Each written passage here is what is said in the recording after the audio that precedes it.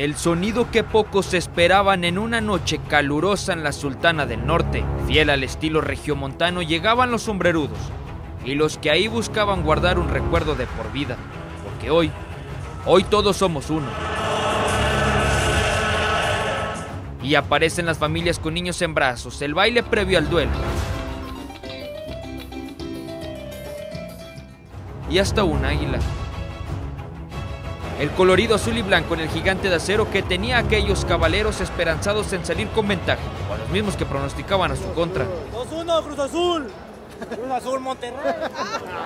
¡Qué güey! Porque este duelo era de recordar momentos mágicos. Yo no me acuerdo del gol de Suazo, ese en aquella final, y esperamos en Dios que suceda igual esta noche y el domingo igual. No, un campeonato, ¿qué puedo decir? muy buenos recuerdos contra Cruz Azul, la verdad, en el TEC, pero pues bueno, es todo. La final del 2009, donde remontamos en el Estadio Tecnológico un marcador adverso de 3-1 y quedamos 4-3 de la mano del Chupete Suazo. Yo creo que es un recuerdo muy bonito.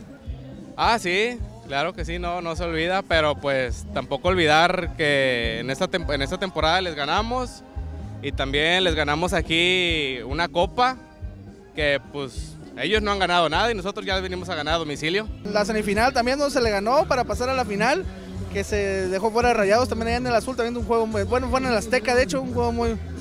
La copa aquí en casa de Rayados que salimos campeones de CONCACAF. La M que aparece en cada rincón del estadio, hasta en humo que junto a la fanaticada rayada se esfumaba tras pitar la M de la máquina.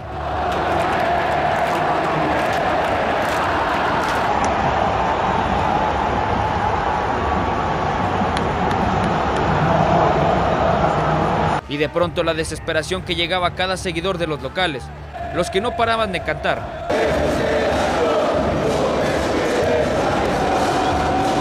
Y otros que transmitían todo lo contrario.